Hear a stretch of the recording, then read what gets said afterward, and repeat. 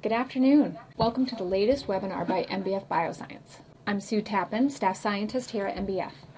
I also run the day-to-day operations at our contract stereology research facility, MBF Labs. Today we're doing something completely different, a live question and answer show. So this webinar is dictated by the questions you ask, either at the time that you registered or during the next hour or so. I'll do my best to answer as many of them on the fly as I can.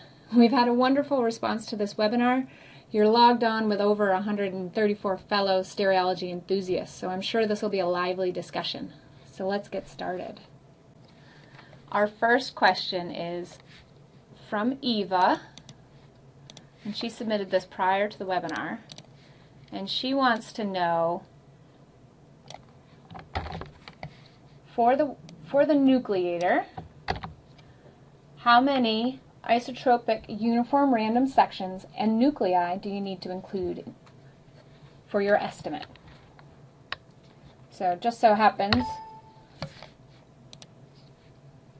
I have a slide or two that can address this very question. So the nucleator is a way to estimate cell volume, and it's best for thick systematic random sample sections. We're achieving isotropy by using a combination of the probe, and the tissue must be isotropic, and we're going to be able to obtain cross-sectional area or cell volume. You combine this probe with the optical fractionator. That's an excellent way to do this probe.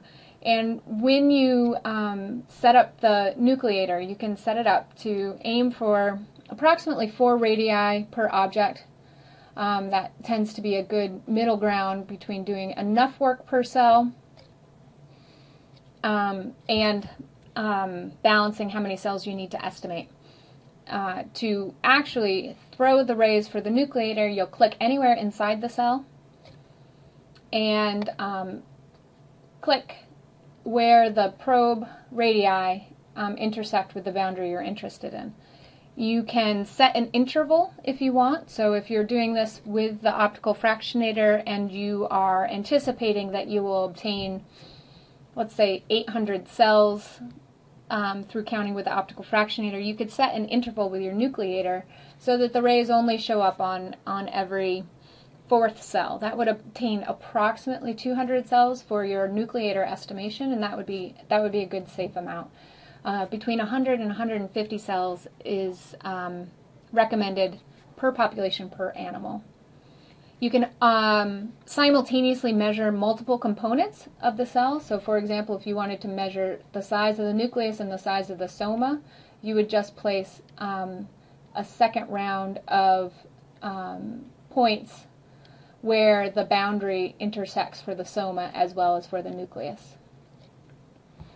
It's important when you're doing a probe like the nucleator to really take this do more, less well tip to heart. When you have an irregularly shaped object, remember that the nucleator is meant to provide an estimate of the population. And so the actual size of any one given object at a single plane of section, optical section, is less important than how many estimates of how many cells you obtain.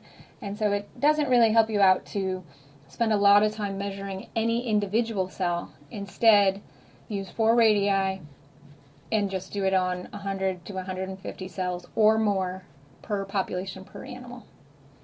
So that's our first question.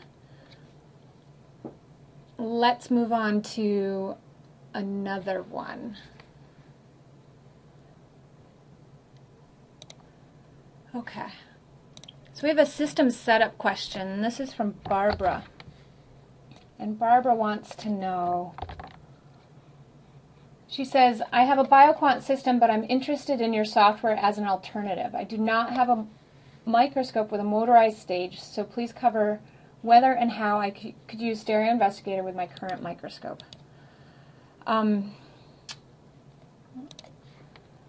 So it's important to understand specifically what's required from a system setup basis for efficient and accurate stereologic sampling. A typical system contains a microscope with a motorized XY stage along with a motorized focus or manual focus, but it contains a Z encoder that is connected to a computer. You also have a digital camera which provides a live feed through the microscope to the monitor, and your microscope is set up with multiple objectives. If you do not have a motorized stage, you're really severely limited in what you can do stereologically, because control of the motorized stage is essential for that random part of systematic random sampling. If you do not have software control, but you do have access to a motorized microscope, you can do a number of stereology probes, so long as you have the entire region captured, as I recommend, a seamless montage, either 2D or 3D, depending on which probe you're using. And then you can use a Stereo Investigator workstation version in order to collect some data. But without a motorized stage, I think you're unfortunately pretty limited. We can provide a way to provide you with a motorized stage that, because we work with many systems, Zeiss, Leica, Olympus, Nikon, and the systems that we can control are many, and so we can work with the equipment that you do have. Okay, so moving on to the next question. This is from Ellen. Ellen asks, my colleague Dan Zadori and I were wondering if the optical fractionator is immune to differential shrinkage. Okay, so for number estimation, which is what you're doing with the optical fractionator probe, remember that shrinkage does not actually change the number of the objects in your region of interest. So these figures are from the Dorff-Peterson, Nygaard, and Gunderson paper from 2001. It's an excellent read. I recommend that you take a look at it. It's a very clear description of how differential shrinkage can impact the estimation of various parameters.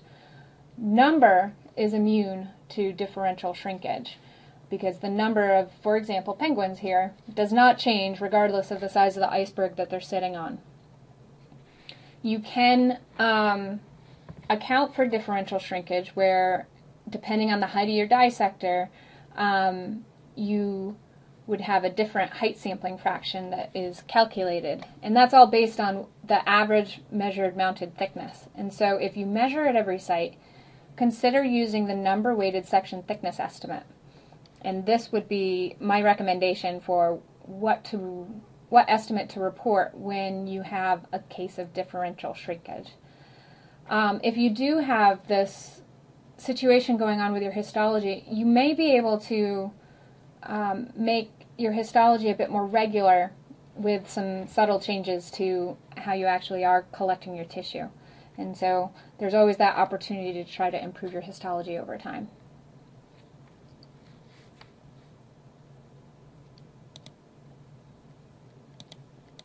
Okay, here's a question that takes us to Stereo Investigator. Maria asks, how can I use the Cavalieri estimate to estimate whole volume in subsequent big coronal sections of the human brain? So let's go to Stereo Investigator and I'll show you one way to do it. So in Stereo Investigator, when you have a series of coronal sections, or any sections, that you want to estimate the volume on, where you're not also performing other estimates, the fastest and easiest way to do this is to throw a grid and place the points manually.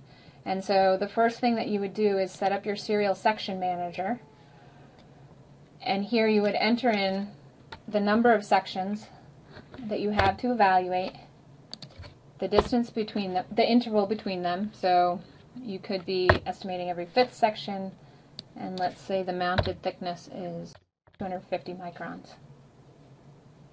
Oops, not mounted thickness, excuse me, the cut thickness. Oops, there we go. Okay, so now we've got 5 sections here. And if you have images like I have available to me, I'm going to bring in a human brain image, like so. And now I'm going to throw the Cavalieri probe. I'm going to launch the Cavalieri, and I'm going to determine the spacing so that I get 10 to 15 points per section with 10 to 15 sections through my region of interest. And then you would mark the points. One nice thing once you select a marker that happens is that in Cavalieri Estimator, the snap to grid mode is already enabled, and so you just have to be in the vicinity in order for the point to get marked. And so what I like to do is do all the easy ones first, where all the whole grid marker is entirely contained within the section, and then I can change resolutions and take a closer look at the Cavalieri point to determine whether or not I should mark it. You need to choose which quadrant of the grid point that you're going to use to determine whether or not to include the point in your estimate.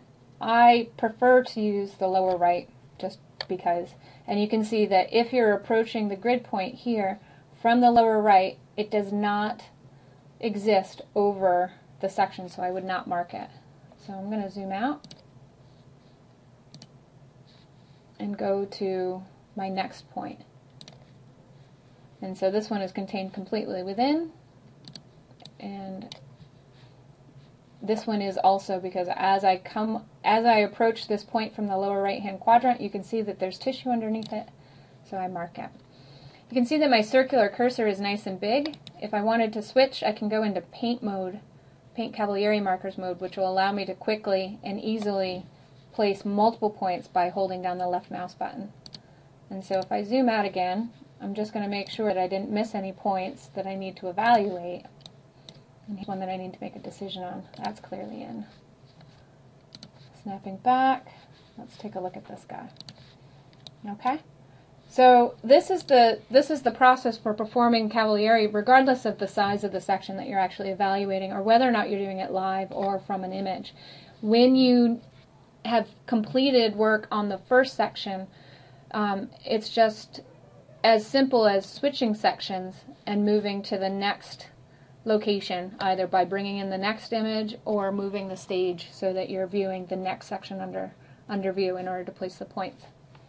So the Cavalieri estimator is a very efficient way to calculate area and volume in your region of interest. Okay, so having tackled the Cavalieri, let's see what other questions we have. Jorge just asked how to estimate the total number of fibers in a determined brain region.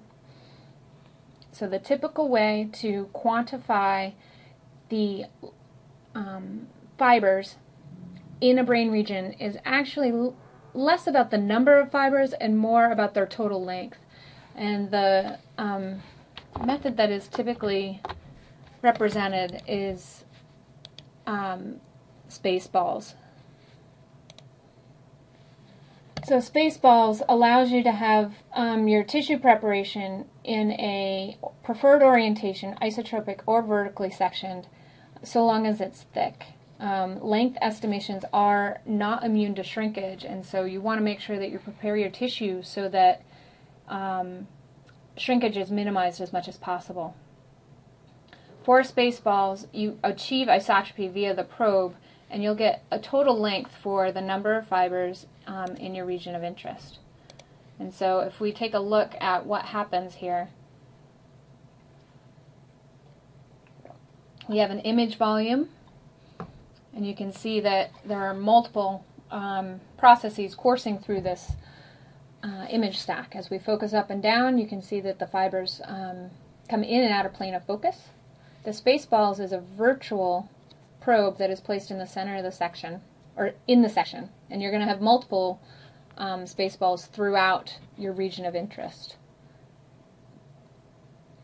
And as you focus through the tissue, you're going to mark any intersection where the probe pierces the fiber of interest. And so here you can see that these points were all marked as they intersect with the probe.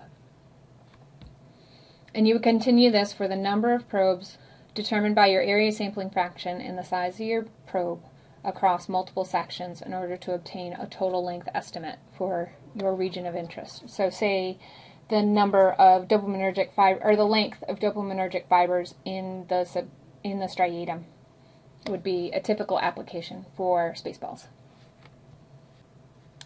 Okay, so we have a related question from Corinne. She says, okay, well, what if it's not fibers? What if it's blood vessels? How do you estimate blood vessel density in a region of the brain?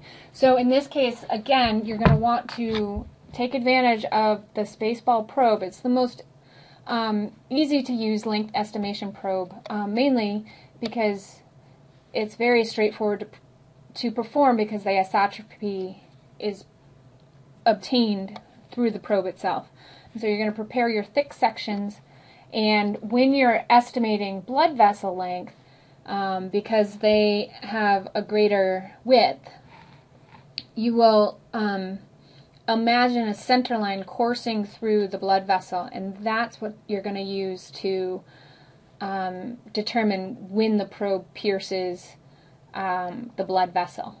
You could also classify the blood vessels if you wanted to, capillary versus arterial or venule, if you were interested, and just by using different markers, and then you would get length estimates with a classification, which could be of interest. If you wanted to then relate that length to a length density, you can estimate the volume of the region of interest using Cavalieri. So you would combine the two probes, Spaceballs for length estimation, Cavalieri for volume estimation, divide the two, and you get a length density. Broadly speaking, we often get a lot of questions about tissue preparation. And it's great that you ask these questions because stereology, it's so important that you consider a priori how you're going to prepare your tissue before you do so. Because so much of what you're able to do for a probe relies on how they're prepared. And so, just as an example, we just talked about Spaceballs, which is an isotropic probe, which means you can use preferentially cut sections, but it also requires that you have thick sections. So we're commonly asked, what do you mean by thick? My stock answer is as thick as you can make it, where you can have the tissue visualization method, so your staining protocol, that penetrates your entire section thickness. So when you're preparing your tissue, first you need to think about how you're going to recognize your region of interest for delineation as well as the object that you want to quantify. So I have here cell population of interest, but it could also be blood vessel or fibrotic extracellular matrix like collagen or something like that. And you want to balance that section cut thickness with the staining protocol along with the requirements of the stereologic probe. And knowing what's necessary for the probe dictates how much optimization of the histology protocol you should do.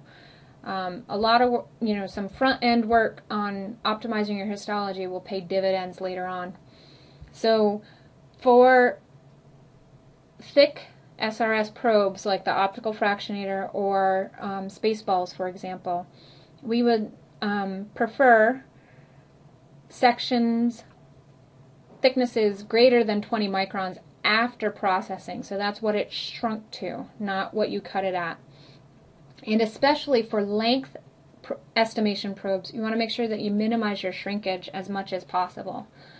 Because remember, if you can't see it, you can't count it. So you need to make sure that each object has an equal opportunity of being counted once and only once. And so you need to make sure your histology is appropriate for not only the probe you want to do and the question you want to answer, but also the section staining method that you're looking at.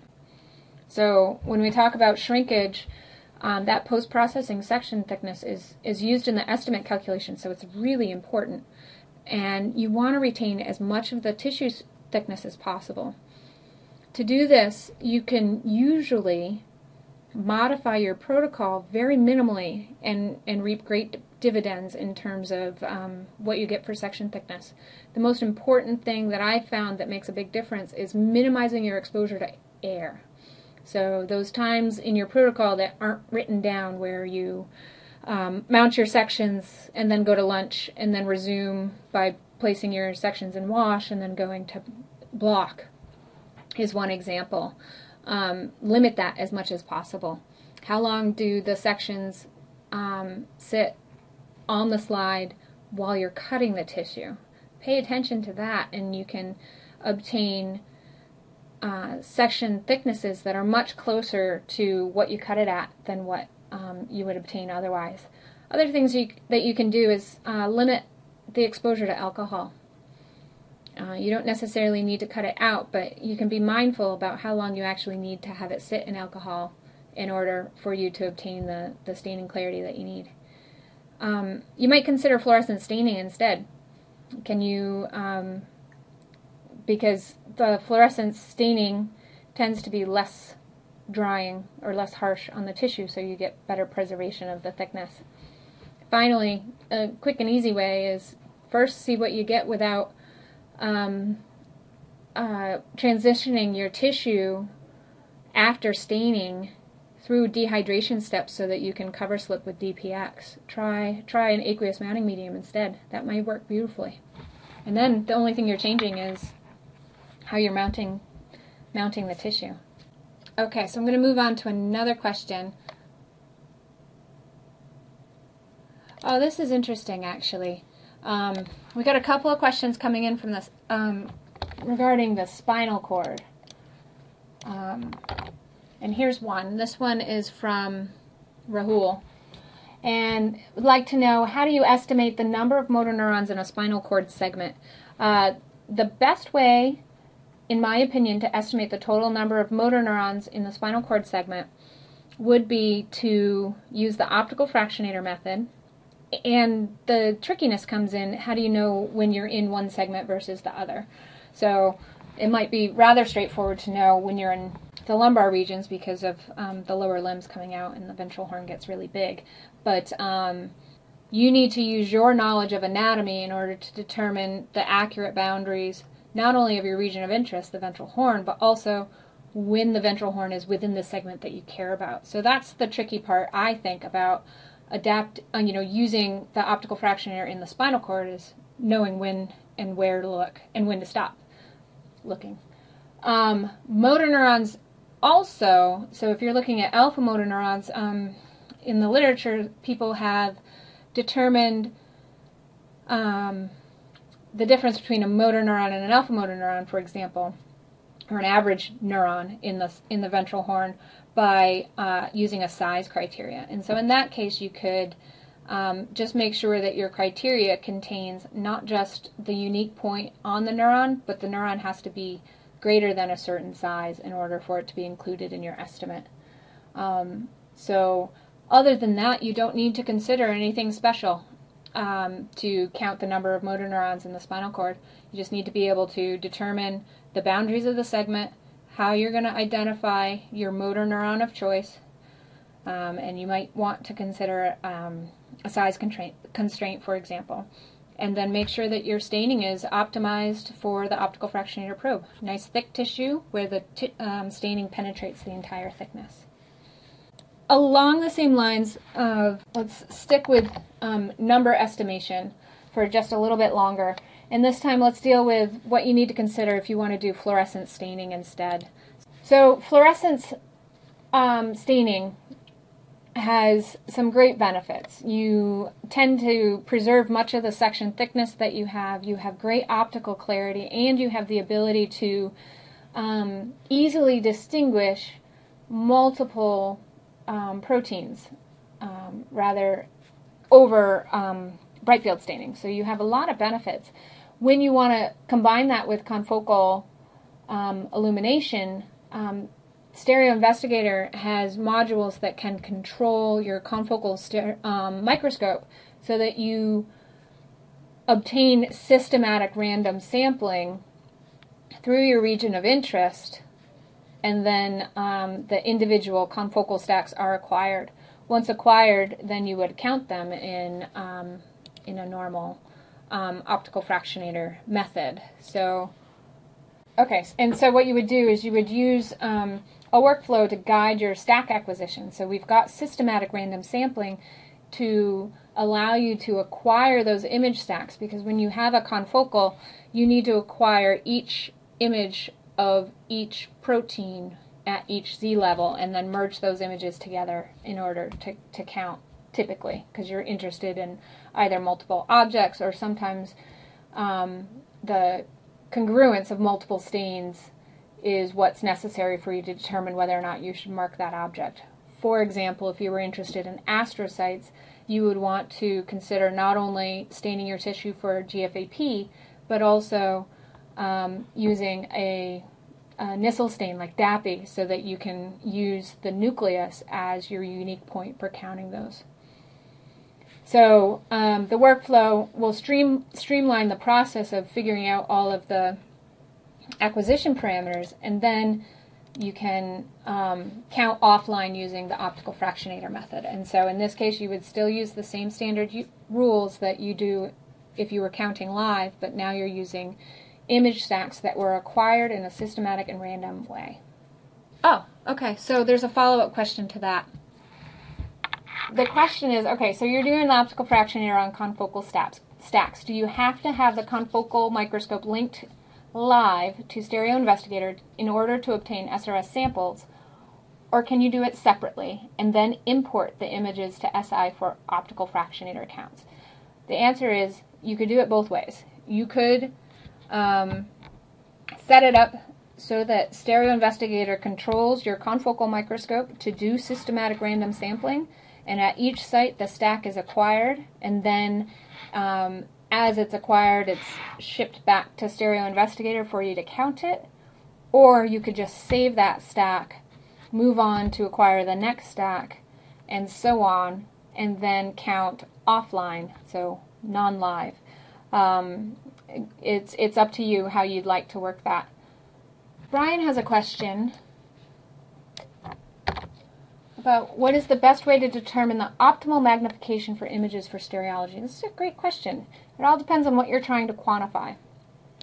If, for example, you are looking to estimate cerebral volume, you could acquire images at a very low magnification because the criteria that you need is it in the brain or not. If you're looking to perform stereology on a very sparse population, like these retinal ganglion cells in the retina, you can determine your sampling parameters and your magnification so that you can adequately see your object of interest and size your counting frame so that you're counting 0 to 5 objects through your region of interest. Of note is that the retina is considered a planar structure. You know, it doesn't have much depth to it, if any, so you would use the fractionator for counting the retina, for example, whereas for the optical fractionator, the magnification lens actually plays a big deal. So let's go look at that in detail. Okay, so we already covered the equipment necessary. So let's talk about the importance of the objective lens.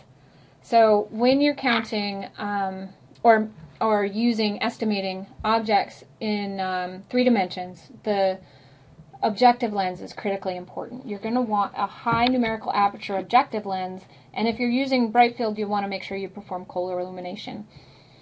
The reason for the high resolution in that thin depth of field, which is determined by the numerical aperture, it aids in the ability to discriminate between objects that are close to each other in Z. So in this example, if you have a low NA lens where you've got a large depth of field, this means that objects that are within 5.8 microns of each other all look to be at the same Z. And so you can't discriminate that there are actually 3 objects here because all you basically see is these stacked up on top of each other. As you increase the numerical aperture of your objective, that depth of field gets lower and lower, and so now as you focus through the tissue, smaller and smaller aspects of that optical depth come into focus. And so you could easily focus through the tissue and see when these cells come into focus for the first time, allowing you to see 3 cells here, not 1.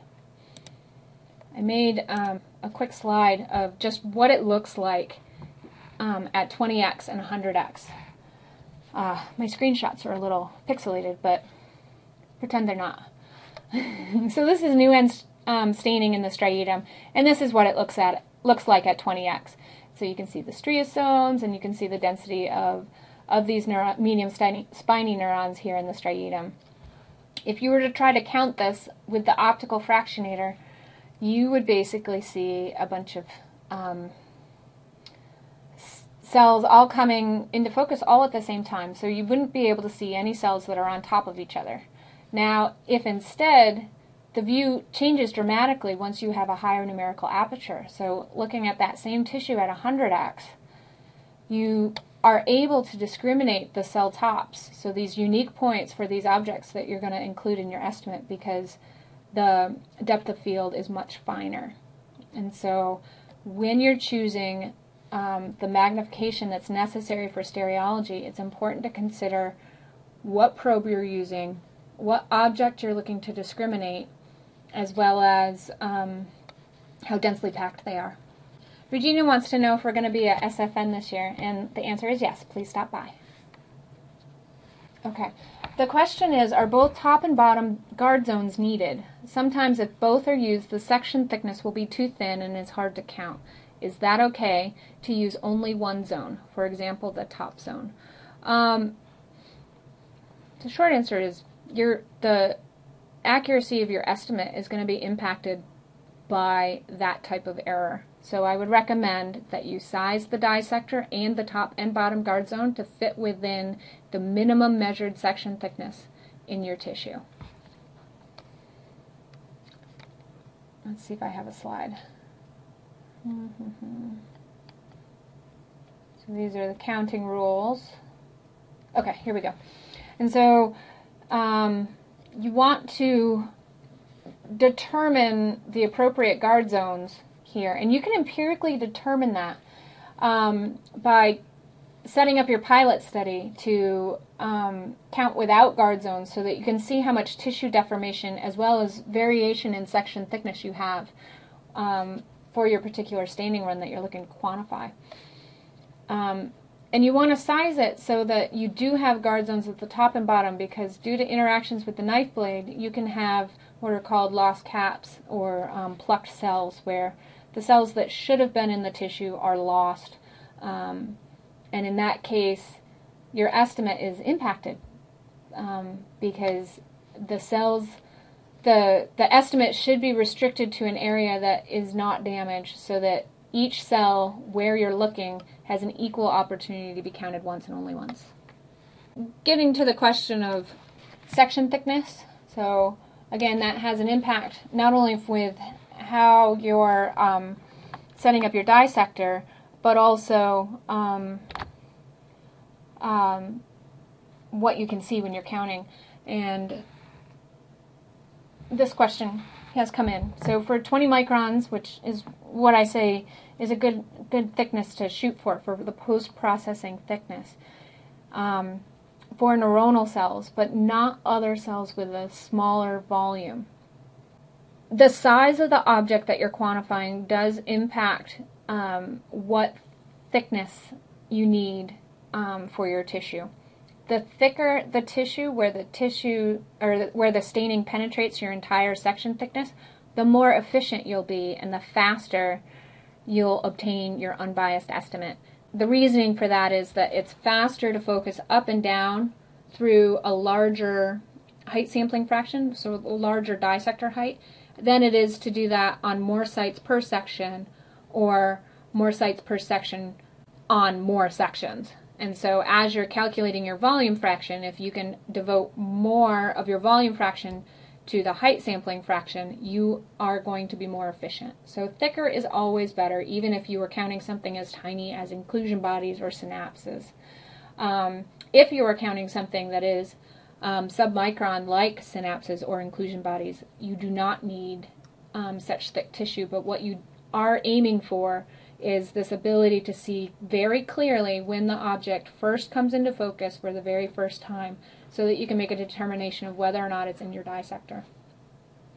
Bobbin wants to know, when using the optical fractionator, do you recommend using the highest possible magnification for counting? Generally, yes. That is, in general, what I recommend.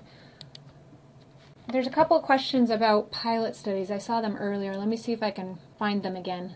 So, how to determine your optimum sampling. So we can spend a little bit of time talking about that, because there's a few questions that have come in that deal with this topic. And this question is posed by Hong, and the question is, does Stereo Investigator have a function to allow you to estimate the optimum number of cells needed per counting frame and the number of sampling sites to avoid over or undersampling? And the short answer is yes. So let's go over what to think about when you're determining your sampling parameters, and then we can talk about how you can subsample your data to figure out what the optimum sampling parameters are for your particular area of interest. So what I highly recommend is that you evaluate the current literature and use that as a guide for your pilot study. Especially when evaluating the current literature, pay attention to what type of method was used. If they used stereology, did they use the right probe? If they did use the right probe, did they use the right magnification? And what parameters did they provide? Additionally, you can design your own scheme empirically. And so in this case, if you're starting from scratch, you can determine the size of your region of interest, so use an atlas, to determine how many sections you'll have with your desired cut thickness. From that, you can calculate your desired section sampling size. Based on the size of your object of interest, you'll determine your counting frame. So size and distribution, frequency. So in that case, the more cells you have, the smaller you want your counting frame to be. You want to size your counting frame to fit 0 to 5 objects so that you are efficient and less prone to error. It's easy to lose track of where you're looking if your counting frame is too big and there are too many cells in it. You want to determine your post-processing section thickness, and during your pilot study you want to make sure you measure at every site to determine the variability both within and between sections. You may find, for example, that you have nice thick sections on the last section on your slide, and for some strange reason that first section on your slide is thinner. That could be based on how you acquired the tissue. So if you're cutting cryostat, for example, and you're thaw mounting, it may have taken you a while to get from the section 1 to the last section, the first section to the last section. So section 1 had more exposure to air than the last section. So it's good to measure at every site and to take a look at it after. And then you're going to determine the number of sampling sites. And you're going to test the validity of the sampling using a parameter determination study. So again, just to rehash this, you have your entire region of interest, and then you're going to divvy it up into physical sections. And then within each section, you're going to determine how many counting sites will be on average in your region of interest. And then you'll determine the dissector height. So those are the 3 components of the volume fraction. You have the section sampling fraction, so how many sections you look at, the area sampling fraction, which is what percentage of the section's area did you visit, and then the height sampling fraction, which is the ratio of the dissector height to the average measured section thickness.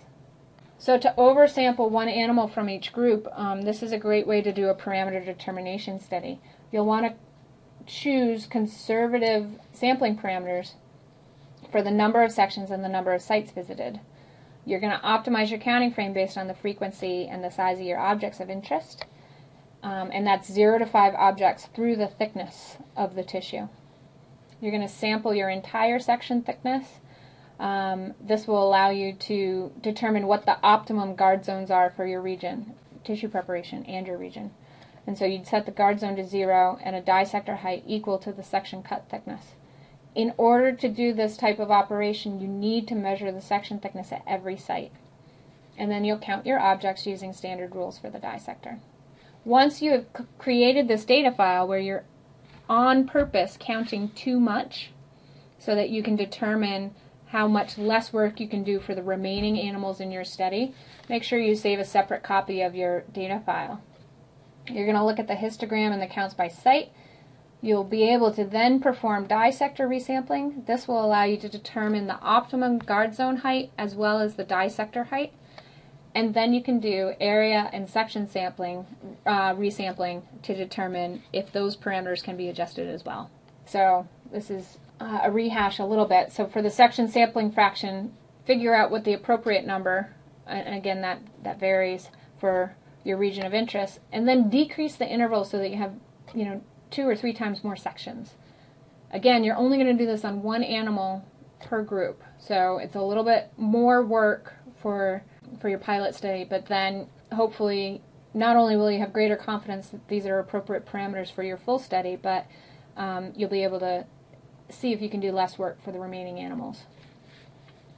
For oversampling for the height sampling fraction, again, you're going to combine this with these other oversampling routines for the section sampling fraction and the area sampling fraction.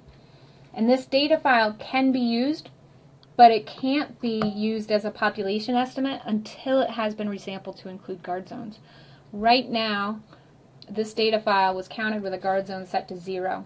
You don't have to count this animal again, but this data needs to be resampled in order to only keep data in the dissector height that you want. And so after looking at the data, you'll figure out what you want and then apply it to this data. And then the area sampling fraction is generally where I found, apart from the height sampling fraction, to gain the most utility. Okay, so when you look at your z-depth frequency histogram, to determine the appropriate guard zone, what I do is I look for the average distribution of the cells within the section thickness. And then at the top of the section, which is near this 0, 0 point here, so this 0 is top of section, you can see that there's many fewer tops of cells there. And that has to do with these cells being cut into pieces and or plucked. And so you'll want to make sure that your guard zone limits where the dissector starts so that it's in the depth of the tissue that hasn't been damaged. When you subsample, you'll generate multiple estimates, and you can look at how the estimates vary to determine where you should sample. And so here's an example of what an area sampling fraction resample looks like. And so using all of the data, so every counting site is included in the estimate, you get a single estimate. If instead you take every other counting site and then create an estimate from the evens and the odds, you'll get 2 estimates. 3, every 4th, every 5th, and so on all the way out to every 20th. And what you can do then is basically walk to the right to determine at which point you feel comfortable doing less work. So then you would calculate an area or a grid size that is equivalent to visiting every 6th site. This is described in a paper by Slomianka and West, and I highly recommend that you take a look at it. It's a great read. So while we're talking about this dissector resampling here, what can I do to determine how much my tissue is shrinking after processing? There's a few ways you can empirically determine this, and the best way that I know how to do this is during your pilot study. So if you measure at every site when you are performing your study, you'll calculate at each place that you look at the top and the bottom of your section, and that will give you the average, or the thickness at that site. As you do that for every site that you're counting, you're going to get a very good picture of what the difference is between what you cut the tissue at and what it shrank to. Remember that the estimate is calculated on what it shrank to, so your average measured post-processing section thickness. So this value is actually really important. If you have differential shrinkage, remember you can use the number-weighted section thickness estimate So back to sampling design. You count different brain regions in mice, and these regions overlap in the orientation that you're looking at the tissue. How can you determine an interval for the tissue sections? Again, remember that the interval that you need for your region of interest is determined not only by the size of the region, but also the frequency and distribution of your objects within that region. That'll depend on the shape of your region. So if it's uniform in shape, you can require fewer sections. If it's more non-uniform, you'll need more. Depending on how frequent your objects are, you can also require less sections than if you have a sparse population. Depending on how the objects are distributed in your region of interest will also determine the section interval that you need to choose. So if they're unevenly distributed, like this glass on the right, you need to actually sample more in order to pick up this change in the number of objects. In this case, they're oriented towards the bottom of the cup, but you may have a situation where the cells in your lesion situation die caudally first, and then as the lesion expands or the insult expands over time, then you see the effect rostrally too. And so you need to know a lot about your question, not just for an individual region of interest, but when you're using the same brain to estimate parameters in multiple brain regions, you have to take all of this into account when you're determining your section sampling fraction.